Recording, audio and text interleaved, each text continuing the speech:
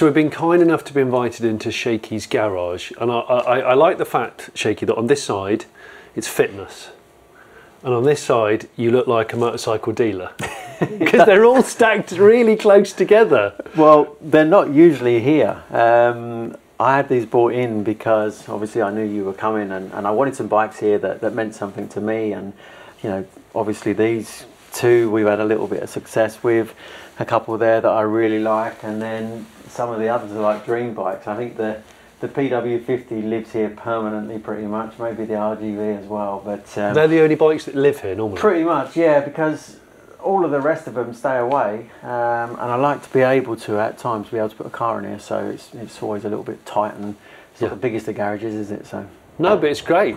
It's great. And are these, we'll go through the bikes in detail, but are these all your bikes? Most of them, except this one. This one belongs to a good friend of mine. Started off as a sponsor, actually. He came on board and sponsored me in 2018. And then, obviously, that didn't last very long because I hurt myself in 2018. And then, yeah, we became good friends. And yeah, he bought the bike at he bought this at the end of 2016, I think. So I just won the championship on it. And he bought it from the team. And he has a really nice collection of bikes and stuff like that. So he was like, "Yeah, I'll have that." I was like, "Radio." So now I get to have it in here. I took a load of pictures the other day. Actually, when I picked it up yesterday, I brought it back and I was like, giving it a bit of a polish and a little look around. And yeah, I did. I shouldn't have done really, and you perhaps better not tell him. But yeah, I did. I couldn't resist. Yeah, a lot of fantastic memories with this one. Right, this side, before we talk about the bikes in detail, so I know you're interested in cars. I know you have a vast amount of cars over the years. You must have a pretty impressive CV, because you said you don't take an enormous amount of pictures of them, but you've had a lot of cars. Yeah, I love cars. I love anything with an engine, to be fair. I really enjoy cars. But then right now all I actually own is a Mercedes Vito van, so really I have nothing nice at the moment. You said you'd sold your 911 just before, was it Christmas or not long before we started talking? Yeah, I had a nice 911. I'm terrible, right? I spend all of my time, first I decide I want something, and then I'll try to find that car, right? And then when I find that car, I want it in that colour, and then it has to have these options, and then it has to have this, and then ultimately the biggest hurdle is the price, right? Because I'm really tight, and I want to get a great deal on everything. So then I'll find the car, and then it'll be like £5,000–10,000 too expensive. And I'll spend a load of time trying to break down the seller and be like, "Oh look, I can only do this. I've got that much. I'll pay for it. You know, it's not finance. Or yeah, I can do whatever." Yeah. And then if I ever, all the stars align and I get something, I think, yes, I've done it. And then I'll take it and get my detailer guy to clean it all up and make it absolutely like brand new. And then I'll drive something a few times and I'll be like, "Oh, why did I do this?" Really? Yeah. And then I'll be like, right. Onto some of my dealership friends, I'll be like, "Right, I need to sell this. You know, do you reckon we can make some money here?" Blah blah blah. And if I make a little bit of profit, that's me. I'm super happy. So it's the transaction, the chase is almost the most exciting bit. Yeah, I mean, don't get me wrong. I really liked the Porsche.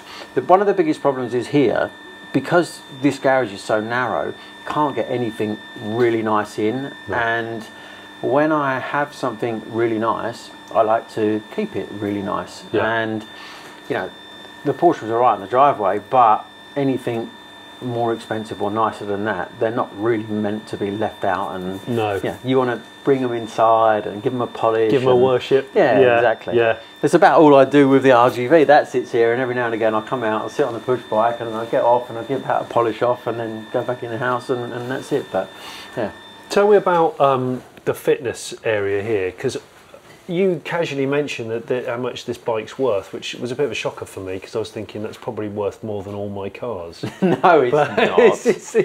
It's that's basically the bike that's won the Tour de France for the last few years. Ironically enough, it's just been superseded. If you take it out of there, it's super light. You can hold it there. You just think, oh my god, that just feels like a crisp packet. and that's with its tools in it and its lights on and stuff like that. But yeah, it's just been superseded, so that might have to go soon because there's a newer model out. So I might have to try and see if we can get. And you really want it? Well, I don't, but you just have to have it, don't you? Yeah. At the end of the day, I don't really ride that much on the road anymore, just because I've still got, you know, loads of metal inside me and stuff like that. So I've been super careful, which is why I've got the Stages bike there. But yeah, it's always nice. Like when I do ride, it's like anything, right? If you've got to drive a long way, you want to drive in a nice car. If somebody said to you, "Oh, you've got to go to the moon and back," you wouldn't want to do it in a crap car, would you? You'd want the nicest thing you could have. And I'm a bit like that when I do cycle, or when I can cycle, because I do it so often. I like to have a nice bicycle. Is the cycling thing always been with you since you were a kid, or is it something is it a means to an end for fitness? I think it has a number of things. Like as a child, you know, we grew up when you went out and played on your BMX, didn't you? And you went and built a ramp, and then, you know, 5 of your mates would sit there looking at this ramp, and we'd be thinking, oh, we've made this a bit too big. And I just think, you know what?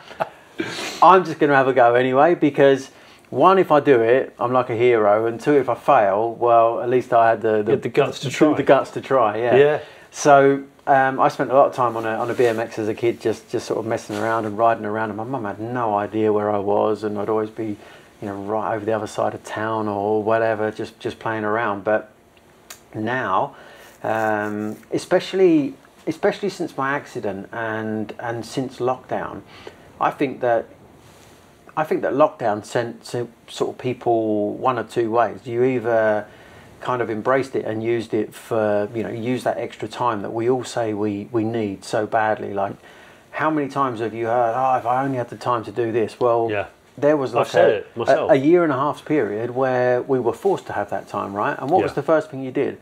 I painted my garage. That's how bored I was in lockdown. But I sat in here and just pedalled. So I probably got, you know, back up to some sort of level near maybe where I was when I was racing, just because I just constantly came in here to get away for 2 or 3 hours pedalling on Zwift, and you know, that was me. He's just shown me off camera how many kilometres he cycled in. You reckon just over 2 years? The last 2 years? Maybe a little bit more than that, I don't know. But 25,000 kilometres. That's more than the mileage of all of those. Doesn't it show how bored I get? I just sit in there and pedal. But you can lose yourself. You know, you can do. It's quite easy to, especially if you do a race, because bear in mind that any time you go on there might be up to like 12 or 15,000 people on Zwift at any one time. And if you enter an event that's got, I don't know, 300 riders or whatever, and it's a 100-mile or 100-kilometre race or whatever it is, you know, that kind of rolls along at like 25 miles an hour or something like that. So it actually doesn't take that long to get it done. So you might do, yeah. You make me feel very unfit. So maybe we should get you on there and see how you stack up. Oh, bloody hell, bloody hell! So you got your treadmill, or is that not yours treadmill? No, that's the wife's. Okay. Petra's the runner in our family. I actually bought that rowing machine in the middle there when I was racing, because I wanted to you know, to do some work on my upper body and stuff. But now that's just.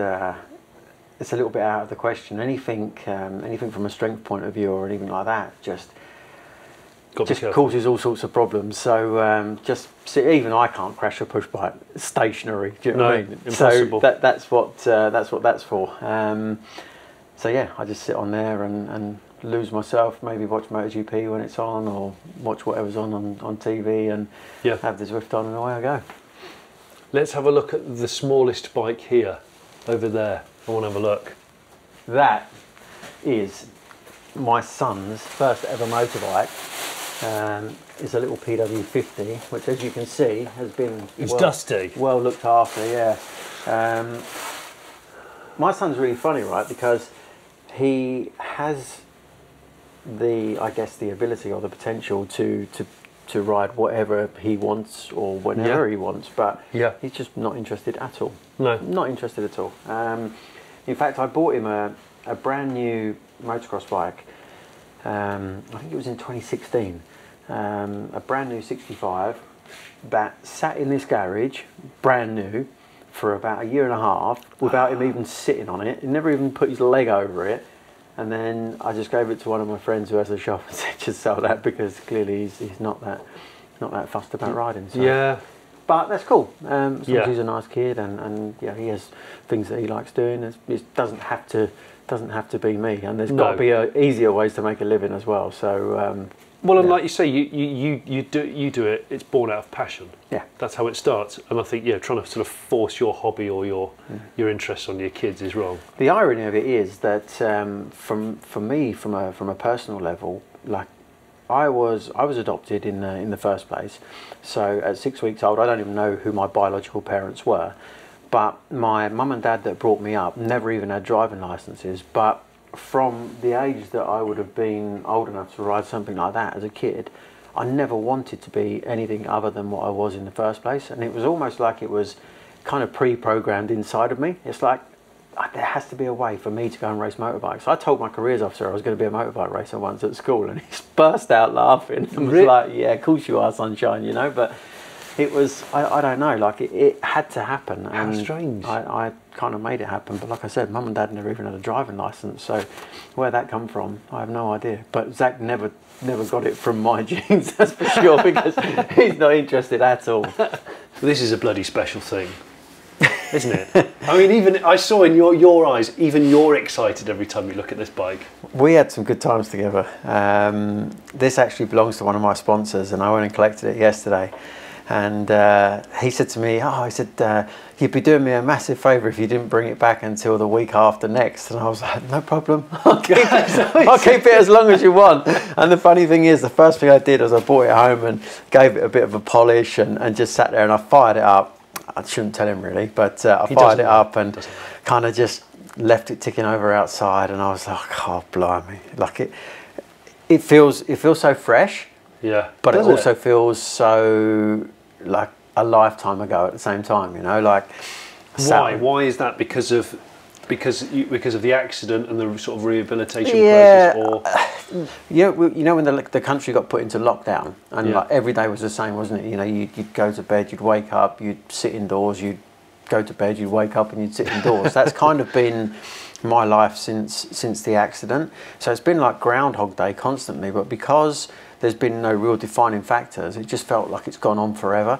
So to get this back home and to have it here was like, oh my God, this is my bike. I won the championship on this. I mean, I don't know if you can see, but even the confetti's still stuck to the tyres on the front from whenever we win the championship.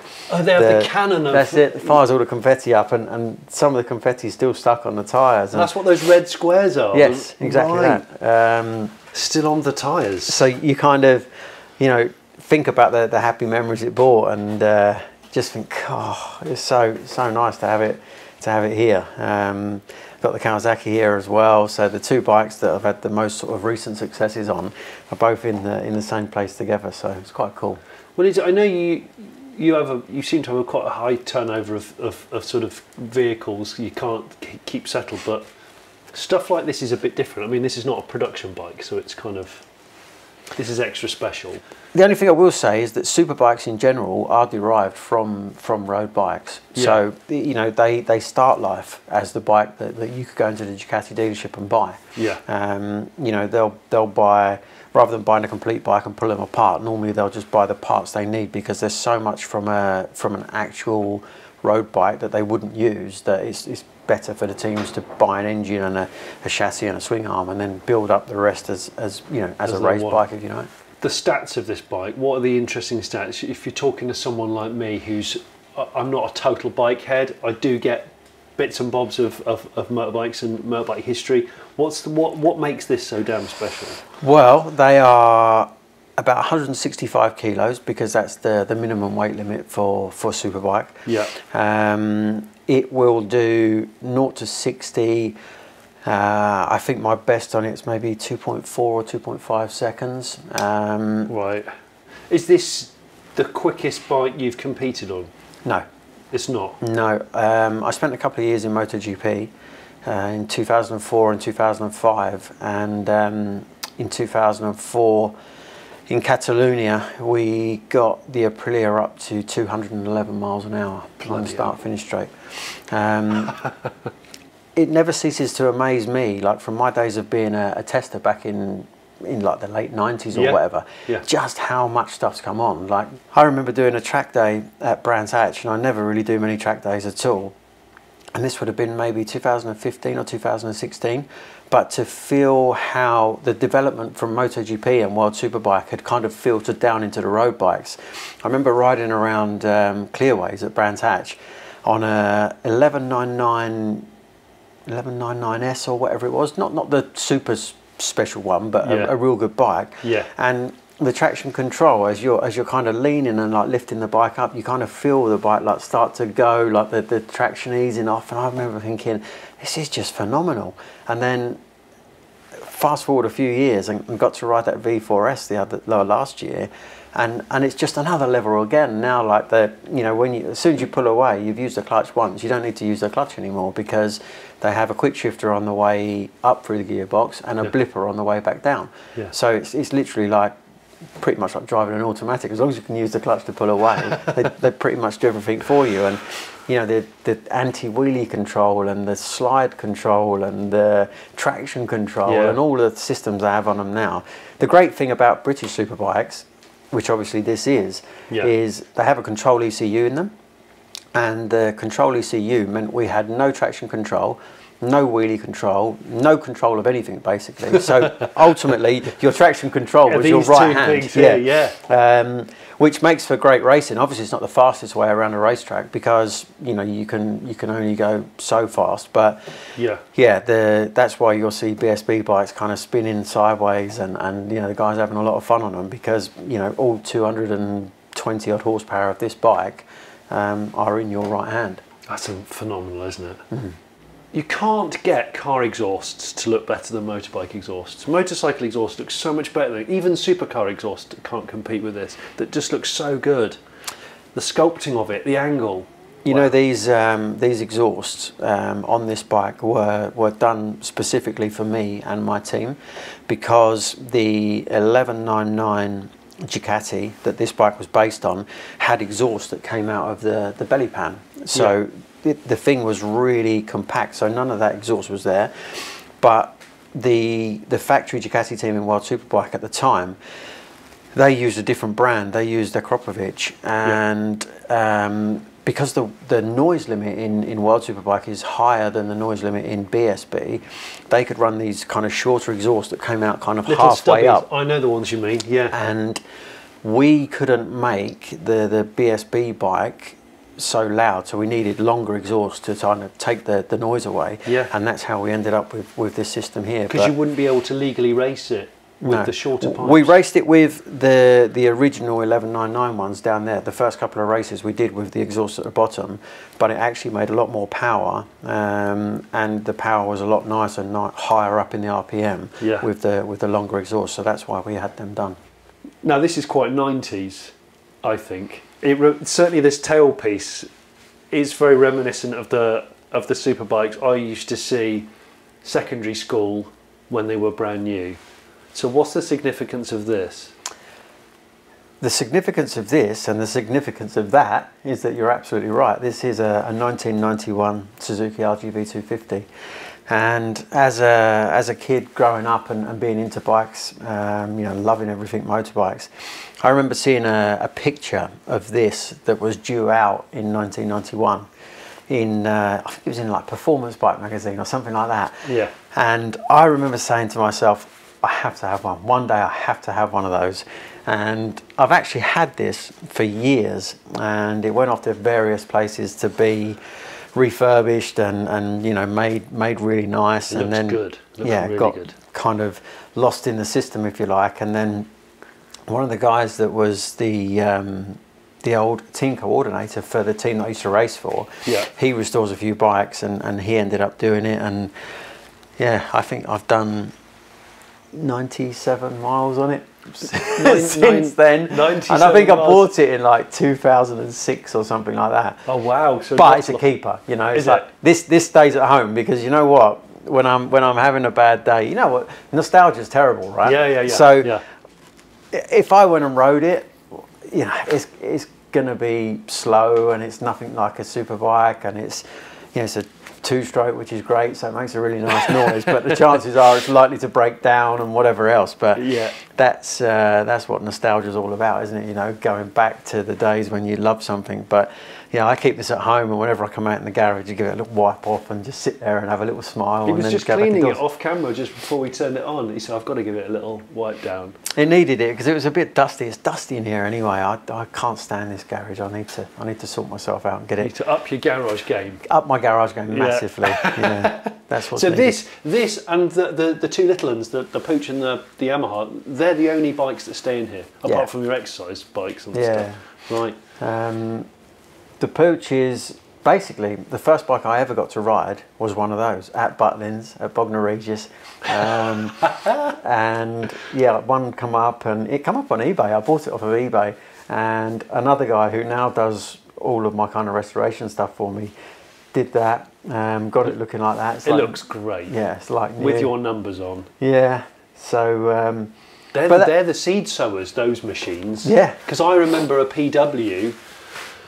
A friend of mine, my oldest friend, Ed Taylor, his dad was obsessed with bikes when we were at primary school, and we used to go around to his house and sometimes play, and his dad bought him a PW50. It was the first bike I ever rode. I thought it was the most incredible thing. It was white with red decals, and it's funny as I can close my eyes and be back in his garden now and know exactly how you would avoid the rockery in the pond. Yeah. And he used to ride it like a nutcase, and it's still trial biking and stuff. But it's these little things that are what starts it. Yeah, you've got a broad appreciation of bikes. I've noticed that. I know you've had most of your success with Ducatis. Yeah. But you still have quite a.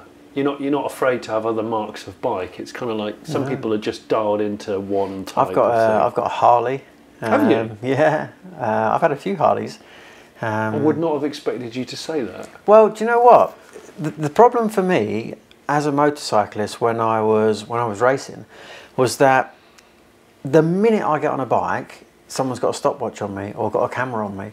But fundamentally, I love riding motorbikes. Yeah. So what better bike than a Harley or a cruiser type bike? Yeah. To go out and just actually still enjoy riding a motorbike on. Yeah. Like, I love riding this, but I know if I ever take it out, it's going to break down or something's going to go wrong.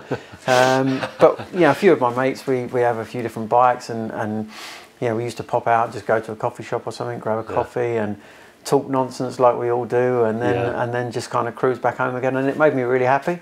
So you stripped it back to the sort of the roots of the enjoyment, because your day job is to ride as fast as you can on a bike that money can't buy most of the time.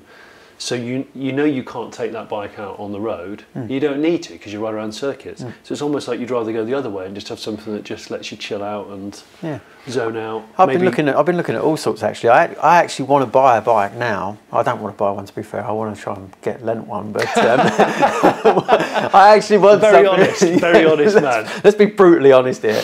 I want to borrow something because I'd love to take my wife and just go for a little potter about down to the coast or whatever, get us fish and chips for lunch and maybe ride back or whatever, and that'd be me happy again. I think that we're not too far away from being able to jump on a couple of road bikes and just do that, because yes, it's risky, but life's risky full stop. And absolutely. I've spent sort of 3 or 4 years now being like living like I'm 120 years old. I want to live again and enjoy the feeling of riding.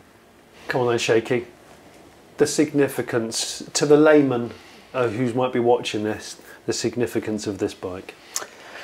Well, the significance of this bike is that we won a couple of championships together. We won quite a few races together, and this is the bike as well. When PBM decided at the end of 2015 that we were going to change manufacturer to go to Ducati, Paul Bird sold FS3, who became the official factory team in the UK, all of our stuff. And they sold it as a package, and what FS3 did was they took this actual bike, which was my bike, and they used it like how could you say, they used it like their reference. So all of the measurements were taken from it. Obviously all of my settings were in it. They had all of my data from the years previous, and they used all of that information to build their own brand new versions of this. And then this got pulled to pieces and stuck on a shelf. And then the FS3 guys, I remember speaking to them at one of the media days, and they said, "Oh, you know, we've still got your old girl sitting on the shelf, blah blah blah." And I said to them, "Well, you know what? If you ever want to sell it one day, just give me a shout." Yeah. And they said, "Oh, yeah, at some point we'll get round to building it back up." And the only thing that was different at the time was that it never had, you know, that all the bodywork was all stripped off and what have you. So I sent this bodywork to the painters who did the bikes for us. Yeah. Had it painted, and that was it. Yeah, it was, came home to daddy. So yeah, how many races did you win with this? Do you know what? I don't know. Quite a few. You know, I had some really good years because I rode this from 12 to 15. So I would imagine probably around 30 or 40 races I won on it. Gosh. But the nice thing for me, that the provenance in it is that it is my bike. You know, it's not one that's been painted like mine. It is my actual bike. The bike. Every now and again I stick the battery on it and fire it up and sit there and get all excited and then annoy the neighbours and then turn it back off again. I am a little bit of a softie when it comes to Ducatis, because I just think they're beautiful and purposeful, and you know, you can make a great Japanese race bike for sure. And a Japanese race bike, you know, won the World Superbike last year, won everything last year. Yamaha won, they'd done a clean sweep. They did BSB, World Superbike and MotoGP. Wow. So there's no doubting that Japanese can build good bikes, but I just think there's something a little bit special about Ducatis. Yeah. Well, it'll hear you. I know. Don't say that. She knows I love her. Don't say it. I did even give this a little polish just before we went on air, just to make it look shiny. You did, yeah. But, yeah. I was going to ask you about your number, by the way. Yes. You're 67. How did you choose that?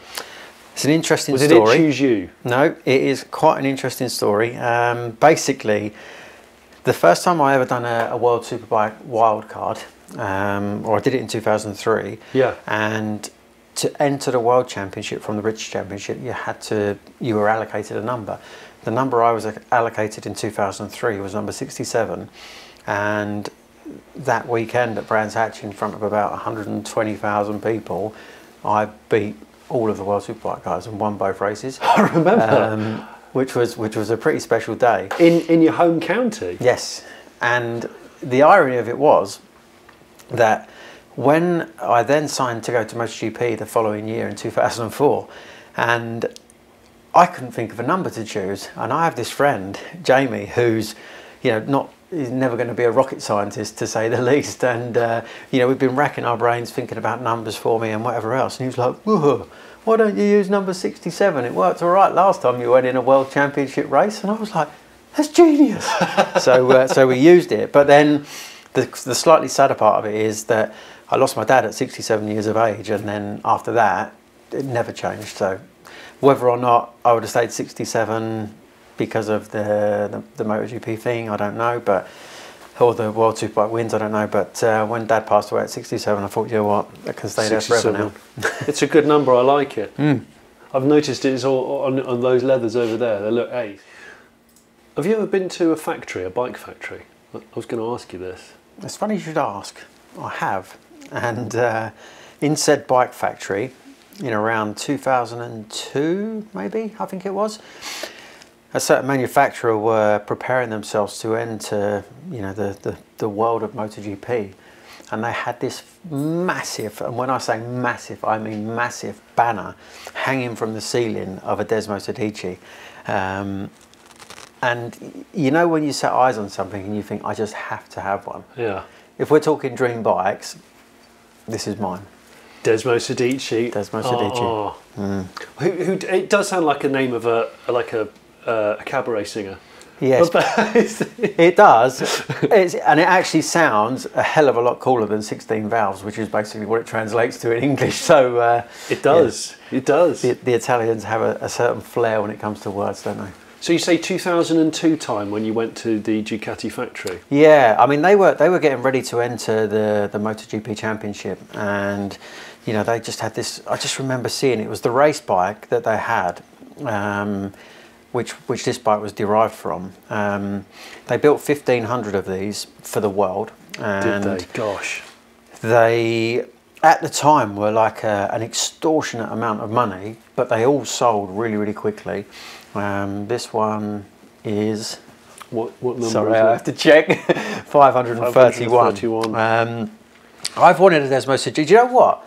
The funny thing about this bike is, this actual bike, as in the Desmo Sedici, is the only bike that my wife would let me take indoors, because we were going to have one on display. And she said, there's only one bike you're allowed to have if you're going to have a bike indoors, and it's one of these. And I bought it, and now she won't let me put it in there anyway. So it's like, right, okay. So it's, yeah. It lives in hiding in a unit somewhere. Yeah, exactly that. So what made this bike so special? Because it really was, or really is, you know, pretty much a copy of their MotoGP bike, and that was something that was very, very rarely done. You know, you couldn't go and buy, okay, you could go and buy an RG500 or a Yamaha RD500 and replicate the old 80s 500 bikes, but they weren't like the Grand Prix bike, if you know what I mean. RG500 was more like a modern day superbike, like the BSB bikes. You know, you basically started with a road derived bike and then you took it to the track. Yeah. But this was, or this is, fundamentally they're like 2006 or 2007 MotoGP bike, but sort of detuned enough that it'll actually be able to be ridden on the road. This one has the Termignoni exhaust, the full titanium exhaust on it, and that alone is like a £6,000 odd upgrade.